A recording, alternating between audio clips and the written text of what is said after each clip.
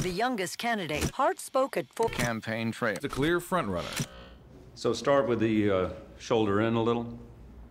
My name's Gary Hart, and I'm running for president. I want you to think about the opportunity that we have right here, right now. I've never known a guy more talented at untangling politics so that anyone can understand. It is a gift, and he wants to share that.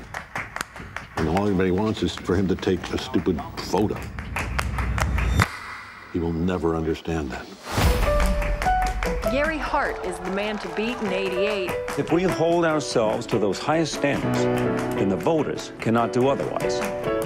Senator, I want to ask you some questions about the woman at your townhouse. Can you tell us how you know her? You can't be serious. No one is staying in my home. There's no need for that. I am serious, sir.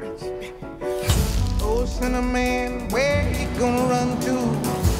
The one thing I asked was that you don't embarrass me.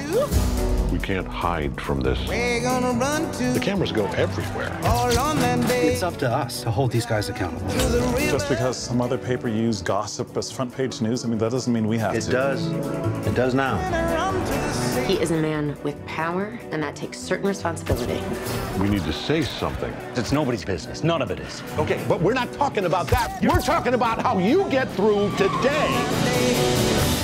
This campaign is about the future, not rumors, not sleaze, and I care about the sanctity of this process, whether you do or do not.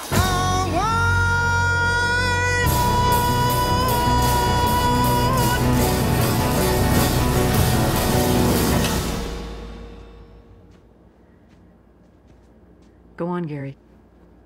Say it. There's gonna be a story tomorrow about me.